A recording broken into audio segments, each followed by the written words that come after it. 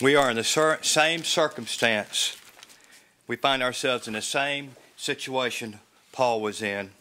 Now you know that Paul, when he was with the brethren, with the saints, he was gentle and he was meek with the saints, with the brethren. But then there was a time when he had to be bold to get, he says, bold to get some. He had to speak with frankness and he had to be bold. And he goes on to talk about how that it's necessary to be bold and forthright because of the situation we're in. He said we're casting down imaginations and every high thing that exalted itself against the knowledge of God, and bringing into captivity every thought to the obedience of Christ. That's a situation that required boldness from Paul. Same situation we're in. Think of this, brethren. How bring every thought under captivity.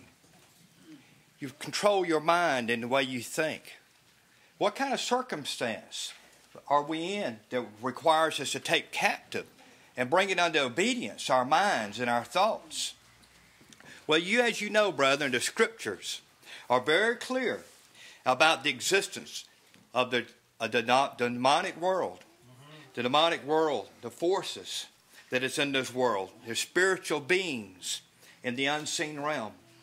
In many places throughout the Scriptures, they speak of principalities and powers and demons and devils and evil spirits. So opposing force in the unseen realm. Our Lord personally confronted these things, and He overcame these powers when He was on the earth.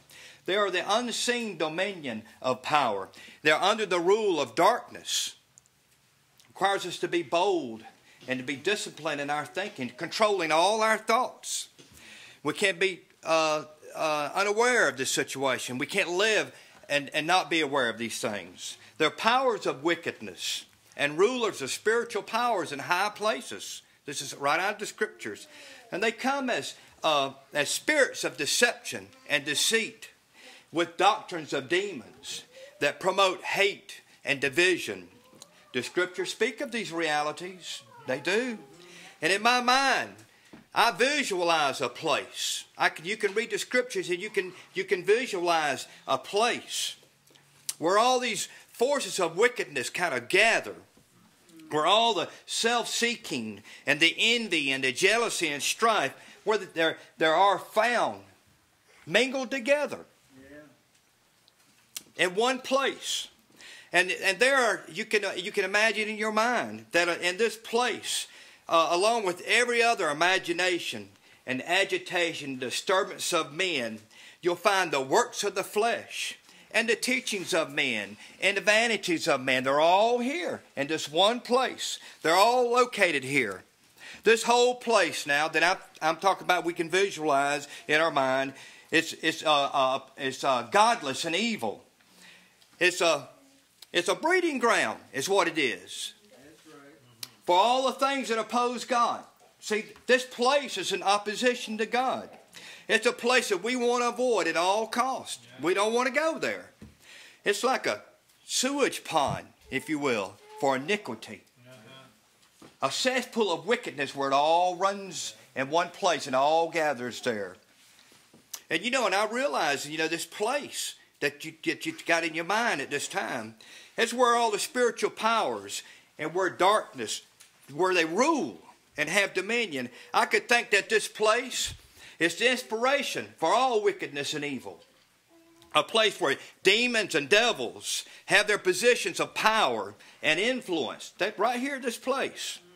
Now, after I described it, you might think I'm thinking of a place maybe like hell or something. You think he's talking about hell, but I'm not. A place I'm referring is the next worst place than this. I would call this place the flesh. That's right. This is where wickedness and the rebellion of God breed. Yeah. Where the rulers of demons and spirits gather at this place. Now, the reason that any of this that I've just talked about, the only reason that what I've talked about warrants any mentioning in this godly presentation, this lesson today, is that religious men have been so preoccupied with this place and the management of this place, they've neglected the work of God. Men are sent to school to be specially educated in order that they may become caretakers of this place. And of this number, how many of them have slipped themselves, slipped into the same bog they've been sent to manage? The facts are, and this is a burden on my heart, is the reason I bring it up. The facts are the attention and the management that's given to this place, a cesspool of the flesh, has taken its toll on the body of Christ. Men have been trained to manage the sewer plant of the flesh, while the body of Christ has been neglected. And it lives in a malnourished state. The people of God have not known the greater part of the truth of what Christ has done. These things is not known among the people of God. We know that God has chosen us to salvation through sanctification of the Spirit and belief of the truth. Everybody knows that this is not understood in our time. We know this. We talk about it all the time. But the truth is, this is not understood. And it's for this reason that we don't rest talking about these things. Every time we get up, we make some reference, some effort to bring these things and stir them up. Now, in the park where I work, there's probably 30 septic tanks. 1,000-gallon tanks. That's a lot of septic tanks in a 15-acre place. And because of the nature of these tanks and what they are, we keep them buried. And we keep lids on them. We wouldn't dare leave them uncovered because they are so offensive to people. Now consider, brethren, okay, I know this is a peculiar example, but the point I'm trying to make is there are 6,800,000,000 people on the greater part of 7 billion people on the face of the earth. Now can you imagine the stench that this planet gives off? Just think about how wretched. It occurred to me how wretched and offensive the planet must be to the heavenly realm, to the righteousness of God. So, having this in mind, I want to use this as a context by where we're going to look at our text that Sarah read. Our text comes from 2 Corinthians 5:21. Actually, it'll come from 18, 19, 20, 21. Now, when I was studying for this morning, I like to just read and study all of it, everything concerning this, and I guess you would call it a topic, studying a topic. Now, it occurred to me that when Paul was ministering, and this flies in the face of a lot what I've taught and a lot of people teach, but when Paul was ministering to the saints, and in this case, he wrote under the guidance of the Holy Spirit, particularly. He never wrote anything that did not directly pertain to his purpose for writing or speaking. I say this because there's not great passages of Scripture that you can skip because they're not relevant. Or Paul digressed off the point. Or they were not culturally relevant.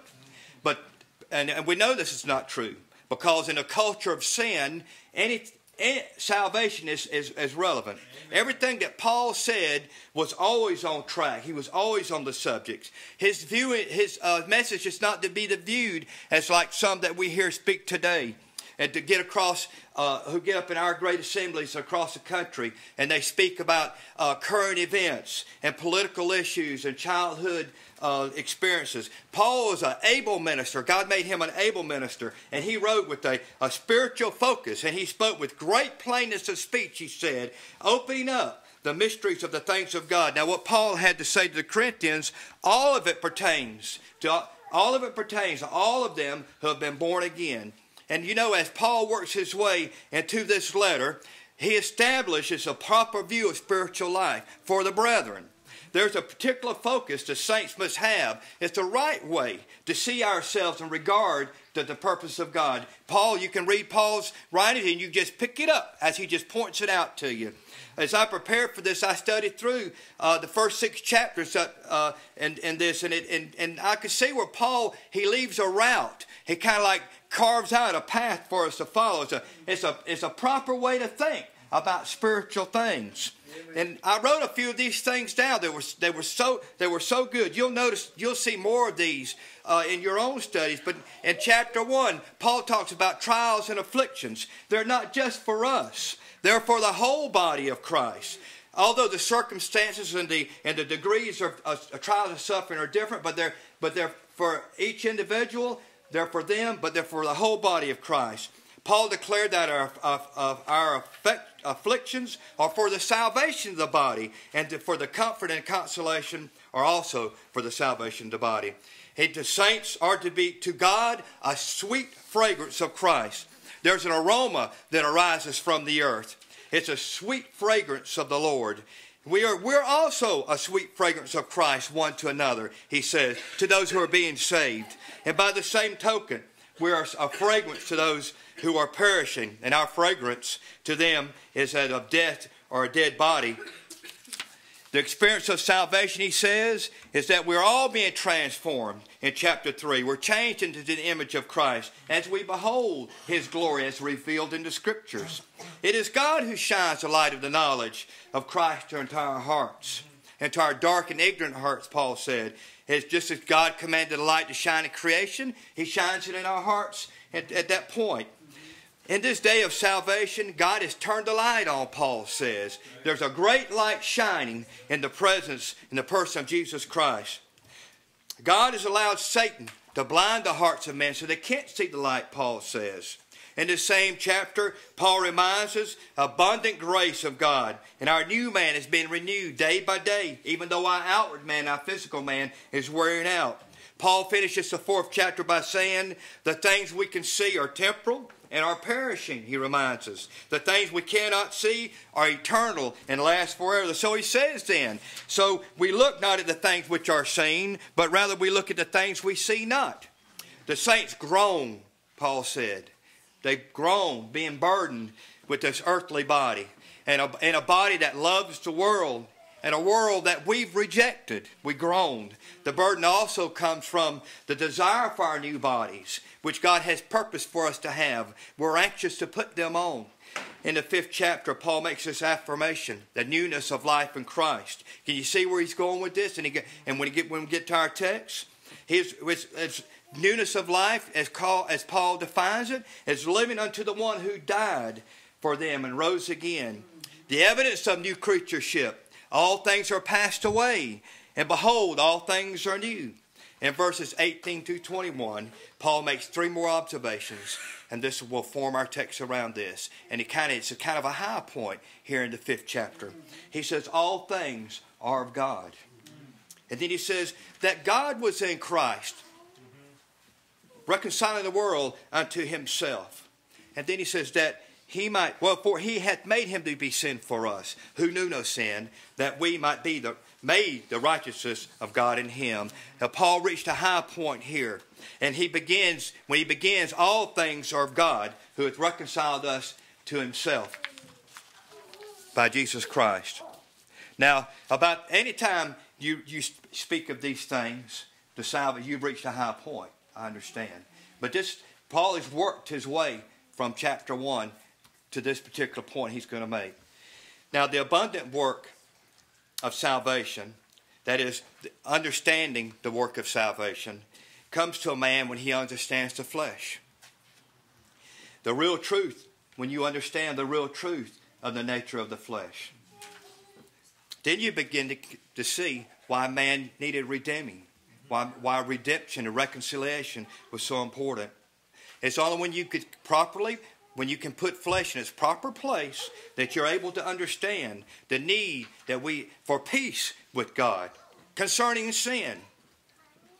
Before you understand, in order for God to bless man in any way, men first had to be reconciled to him. Yeah.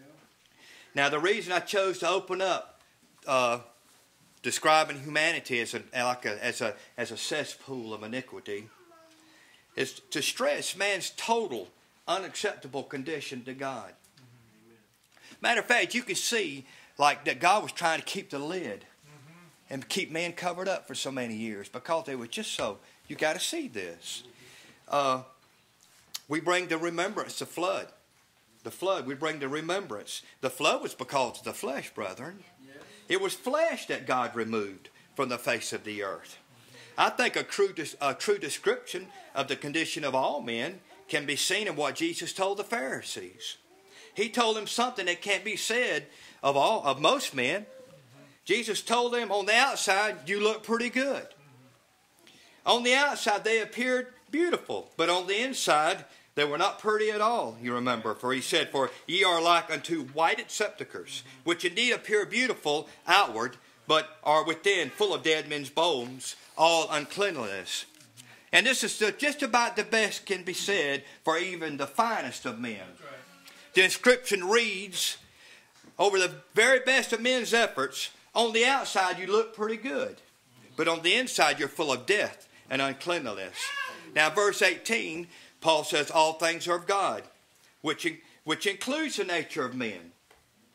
Though the nature of man is vile and reprehensible, it's not outside the control of God. All things are of God. God is in control. For our very condition has been according to his purpose all along. When he said in Isaiah, behold, I will do a new thing, or behold, I will do a new thing, a way in the wilderness and rivers in the desert. Now it springs forth, shall ye not know it? If God were not entirely in control and truly sovereign, he couldn't declare this ahead of time and make it happen. If these things were not true, God couldn't turn a cesspool into living water. God reckons if this was not true, that all things are of God, God couldn't reconcile the world to himself. From heaven's point of view, the need for salvation was something that was put into motion by God. Amen. All things are of God will be made manifest to all creatures in the matters of salvation then. There isn't anything about salvation at all that comes from men. He creates the need for salvation. He creates the means for salvation, and he draws men to it. Now, we will look more at the need for salvation then. God will not do what many men are willing to do. He will not receive those who are not like himself. He just will not do it. Flat out won't do it. It's simply not right for God to associate and receive those who are not like himself. And not being like him, you understand, we're talking about the nature of God. That his particular nature being then, that his righteous nature is what we're talking about in this particularly. And you know there's more to it than man's inability to please God in righteousness. There's this natural presence of rebellion in men's flesh. It's this hostility towards God that's there. It's about a nature that doesn't even want to please God. It's about a nature that opposes God, outwardly opposes God, and one that cannot please God. It's a nature of unrighteousness, which is at odds with the nature that's righteous. Well, I don't know a better exposition of this whole subject as when Paul picks it up, this subject, when he picks it up, concerning the weaknesses of the flesh. In the 8th chapter of Romans. And the first 14 verses contain some of the greatest insights about the weakness of the flesh. And just plain talk about the carnal mind and the spiritual. We must remember too, when Paul is speaking, he's speaking to brethren who have been reconciled to God. When he said there's no condemnation in verse 1 to those who walk after the Spirit and not to the flesh. He's speaking to brethren. And it says also, brethren, he makes a statement too in verse 5. For they that are after the flesh do mind the things of the flesh, but they that are after the flesh, spirit, the things of the Spirit. And that these things are written to believers is even more particularly stunning when you see what Paul has to say about the flesh. why Paul would spend so much time explaining the nature of it. Paul refers to the expression of the flesh as the carnal mind and the mind of the flesh. That's the expression of it. How do I see the flesh in a person? I see it through it's visible through the mind of the flesh and their outward carnal nature. He tells him in verse 6, for to be carnally minded is death, but to be spiritually minded is peace and life. And he goes on to say, the carnal mind is enmity against God. For it is not subject to the law of God, neither indeed can be. Paul sums it up in verse 8 then. This is the concluding remark in verse 8. He says, for this reason, they that are in the flesh cannot please God. What Paul has to say here, he says to all flesh. Flesh that is not reconciled to God, and flesh that belongs to those who've been reconciled to God. I've never seen this before. To be carnally minded, in verse 6, to be carnally minded and to be spiritually minded. The possibilities of those exist only in those who've been born again. Only they can be both. There's where the tire meets the rubber meets the road there. Those outside of Christ cannot be spiritually minded. They are only carnal. They're dead to God. All things are of God. Particularly concerns reconciliation then. That's a point we want to make. Now we know that to be reconciled to God is to be made at peace with Him. We had to be at peace. That means that all hostilities have been removed then. So a change has been taking place. So there's been a change taking place that allows a person to be in agreement with God and man. We couldn't be in agreement with Him before. To be reconciled to God means that we're in agreement with God now. What He wants to do, we want to do. You have to ask yourself then, am I in agreement with God? Now let that be an affirmation to you. Does this sound good to me? Or does it do you have a problem with it? Then you say, well, am I in agreement with God or not? Of course, the change that took place does not come from God, for God does not change. He cannot change. So is man who was changed. This change is reflected in verse 21, back in the chapter where our text is found, in the 5th chapter of 2 Corinthians. For He hath made Him to be sin for us, who knew no sin, that we might be made the righteousness of God in Him. Here's the change. That we might be made. It's talking about the new man, which is created in righteousness and true holiness in Ephesians 4. We were made. He is the righteousness of God. He is the righteousness of God through Jesus Christ. This is the same new man that Sarah read in the scripture shower. If any man be in Christ, he's a new creature. Old things are passed away. Behold, all things have become new. He's the righteous one. And it is the fulfillment of Isaiah 43. Behold, I will do a new thing. Now, man certainly cannot change himself. Man, if there's any change that took place, and we had to say this fairly often, man didn't do the changing. Man can't change. God changed men. God's doing the changing. And it took place when we were reconciled to Him. Part of our text, 21, Paul writes, be ye reconciled to God. Paul is telling this to believers. Believers who are already reconciled to God. Paul is pleading with those who have already been. You can sense that he's pleading with them in the context of the Scripture. He's pleading with those who have already been reconciled. Be reconciled to God. This word of reconciliation is for those who are not at peace with God, regardless of their profession. To be reconciled to God.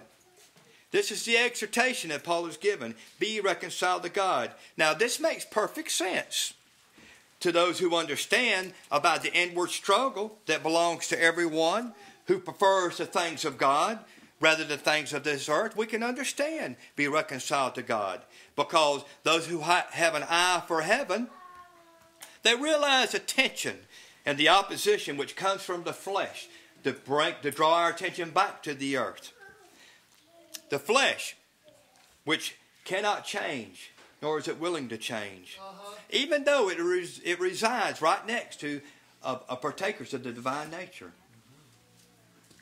Be ye reconciled to God is a forward call Amen. to increase and to advance. It is a call from Paul to the brethren there to move in closer, and obtain the prize for the high calling in Jesus Christ. In the first verse of the next chapter, which we won't go to, of course, but Paul will tell them, don't receive the grace of God in vain, or don't be as those who receive the grace of God in vain. So you see, you can pick it up there what Paul's mind was when he was speaking to them. We have been reconciled in order that we might be saved. I will not consider myself saved. I will not consider myself saved until I've crossed the finish line, or until I've crossed over Jordan, or if I've entered the promised land, or until I've obtained the full inheritance. I can't consider myself saved then. I'm in a position to be saved. I want to stay reconciled to God. Romans 5:1, therefore, being justified by faith, we have peace with God through our Lord Jesus Christ. Now we see how we're at peace with God. This, of course, is speaking of men in a reconciled state. Now, reconciled to God, that is where we want to stay. Amen. We want to stay there. Paul tells the brethren in so many words, stay put, in other words. And it's another way of saying, stand fast. Stand firm. I want to stay in a place where I'm pleasing to God. I want to walk in the Spirit, having the mind of the Spirit, crucifying the flesh, mortifying the deeds of the body. I want to be at peace with God. See, that's where He put me. Living with an awareness God comes from being at peace with Him. You can't live you can't live in an awareness of God and not be at peace with Him. In the matter of reconciliation, God has even given us a word for reconciliation. He's given us reconciliation, and He's given a message, and He's given a word for reconciliation.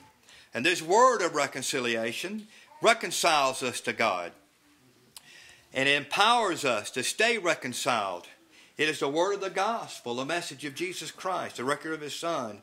And it's in this place now that God wants us to stay put. And Paul says, be not moved away from the hope of the gospel of Jesus Christ. Stand fast, therefore, in the liberty wherewith Christ has set us free, and not be entangled again with the yoke of bondage. This is the work of reconciliation. I don't want to be where somebody's not preaching to me, teaching to me, talking to me about the word of reconciliation. Does it make sense for me to be, that I want to be reconciled to God, and I'm going to have company with, or I'm going to listen to someone that's not talking about reconciliation? Does that make any sense at all to you? It didn't to me either. The us. Well, let me read the first verse, the scripture first. In verse 21, I'm going to read again. It says, for He hath made us to be sin. Now, the us in this verse is all the saints. You know, there's a view out there that when things are just really hard to attain to, when they're talking about be ye perfect, for I am perfect, be ye holy, for God is holy, there's a tendency for people to say, well, this is for the apostles. He's really speaking, the us there is they and we, and he's really talking about the group of the apostles, or some of the more other brethren who were excelling in the things of God. But brethren, you know, and I know, that he was talking, this is a word for all the saints here. Okay, this is for everybody, and this is really, that's a good thing. We can all do this. For as many of you, okay, as have been baptized into Christ, have put on Christ. Everybody puts on Christ. Everybody is reconciled to Him. Little children, let no man deceive you. He that doeth righteousness is righteous, even as He is righteous. Now, isn't it interesting there that the Apostle John says, let no one deceive you on this good word? Will there be men that will come along and try to tell you something different than this? Well, sure, there's men coming along. Men will come and say, you're righteous because you do righteous. Okay? But their take on it is a little bit different. Okay? They're saying that you're righteous because you're able to do righteous, and my attainment for righteous things will make me righteous. And it's all it shifts the effort all on the flesh again, see? But see, now that's not what the Apostle John is saying. He's saying that the reason you're able to do righteous things, of course, is because you've been made righteous. Now, all those who've been baptized into Christ have put on the Lord. And you've been reconciled and have been brought into peace with God. Now, when he says, be ye perfect, you can be perfect and you can be holy. In that sense. In Romans 4, Paul talks about justification and righteousness. Paul makes a point in the first few verses, right off the bat. Abraham was not justified in the sight of God by what he did, but Abraham was justified by faith. Now, to someone who works, I'm reading scripture here. Now, to someone who works, Paul says, wages are not considered a gift, but an obligation. However, to someone who does not work, but simply believes in the one who justifies the ungodly, his faith is credited to him as righteousness. The scriptures say that Abraham's faith was reckoned to him as righteousness. And then the question is asked, under what circumstances was righteousness credited to Abraham? Was it while he was already circumcised? Or was it before he was circumcised, before he done anything? In other words, is what it's saying. Righteousness, the scripture says, was reckoned to Abraham before he was circumcised. And circumcision was given as a seal of Abraham's righteousness that he received by faith. Circumcision didn't make Abraham righteous before God. Man can't do anything to make things right between him and God. We do learn here that righteousness follows our faith. And the work of circumcision followed after that. After we were made righteous. Abraham staggered not at the promise of God through unbelief, but was strong in faith, giving glory to God. And being fully persuaded that God had promised, he was able also to perform. And therefore, that was imputed to him for righteousness. This was not written for his sake alone, that it was imputed to him, but also for ours. But for us also, to whom it shall be imputed, if we believe on him that raised up Jesus, our Lord, from the dead, who was delivered for our offenses and was raised again for our justification. It's for us. Our faith in Jesus Christ and the redemption that is found in him brings righteousness to us. All the work of the Spirit to bring us to maturity in Christ is taking place in the context of our reconciliation, in the context of our righteous standing before God. Our righteousness, then, that will be the part that will inherit that new glorious body that's been prepared for us. At the present time, we are being conformed into the image of his Son. Paul says we're being changed from one stage of glory to the next. In the light of the knowledge of the glory of God in the face of Jesus Christ. Now, we're actually being saved right now. Salvation is not a mere formality. You understand this. We don't just recognize something and then we follow it. Actually, we participate in salvation. For decades, salvation, for the great majority, has been no more than just join a local church and half-heartedly trying to do good and following after the teachings. But what does salvation sound like to our brethren here in the Scriptures? How about listening to Paul and Peter when they speak about salvation? Here's Peter. That the trial of your faith, being much more precious than of gold, that perished, though it be tried with fire, might be found in the praise and honor and glory at the appearing of Jesus Christ. That's Peter's version on salvation. Paul, I therefore so run, not as uncertainly so fight I, not as one that beateth the air, but I keep under my body, and bring it under subjection, lest by any means, when I preach to others, I myself be a castaway. Yea, doubtless, I count all things but loss for the excellency of the knowledge of Christ. Jesus my Lord, for whom I have suffered the loss of all things, I count them as dung, that I may win Christ. This is salvation, according to Paul, to be found in him, not having mine own righteousness, which is of the law, but that which is through the faith of Jesus Christ, the righteousness which is of God by faith, Paul says. Then he goes on to say that here's the end result of salvation, that I may know him in the power of his resurrection and the fellowship of his sufferings, being made conformable unto his death. Salvation, then, is not a spectator sport, is it? Today, men gather in our great coliseums every Lord's Day, and they watch the preacher to perform some sense of some salvation for them. Paul said, they that are in the flesh cannot please God. And this is precisely the condition that Christ found men when he came into the world. They could not please God. But that's not the way he left them. When Christ left the world, he didn't leave them this way. Christ brought life and immortality to man.